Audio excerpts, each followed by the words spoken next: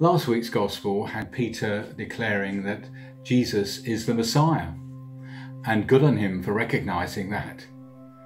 And yet today in the Gospel reading, Peter's response to Jesus' remarks about suffering and dying brings out a very different response.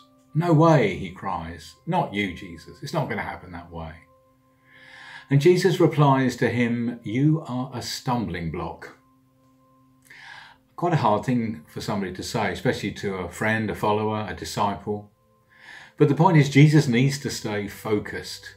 He's preparing to go up to Jerusalem to be arrested and to pay the full price for the salvation of the world by hanging on a cross. This is not easy stuff, but you don't need me to tell you that. So the last thing Jesus wanted was a well-meaning disciple saying, "Well, it's not going to happen to you. No, this can't be right." It doesn't take much, even for Jesus, to be distracted. And so he's saying to Peter, "Please, let's not talk like this. You are thinking about human things. I'm thinking about heavenly things. What are you thinking about?"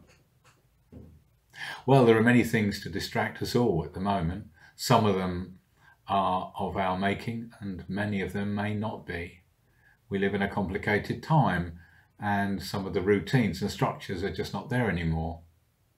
For some people, that's been, in some ways, a blessing. They've slowed down, they've reassessed their values.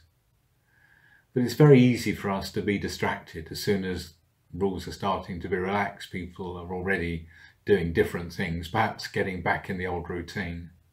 And that really isn't the best way forward, it seems to me, particularly for those of us who are Christian. So what are you thinking about? Well, it may be that you've got a difficult thing to deal with. It may be that you've got some good news happening in your life, or that of your family. You may be just pleased that every morning when you get up, that the aches and pains are not too great. Or perhaps you've not been in the mood to get up. I wonder what you're thinking about. There is much to distract us from the way of God's will and purpose. And the irony is, God wants us to lead a full and wholesome life, a life to the full, brimming over. And yet we make decisions so often that kind of cut short or cut back the very life that we're hoping to live, on a purpose and meaning, enjoyment, pleasure. But for some, of course, it'll be about the self rather than the other.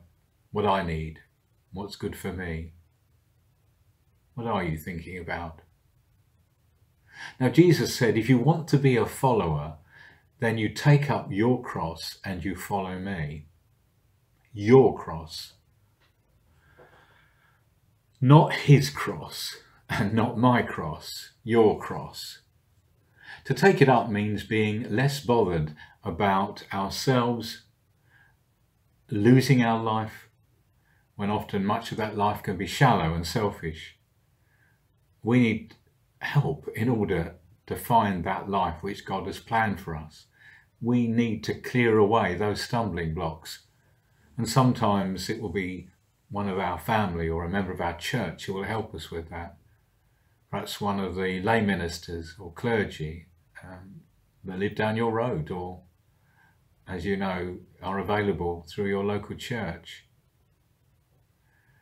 Clearing away stumbling blocks can be just too hard for us as individuals, but by God's grace and the power of his Holy Spirit, we can do amazing things when it comes to clearing stuff away. If you want to find out what life God has planned for you, then you really ought to start asking for help. And one thing I've learned over the years is that's a good place to start.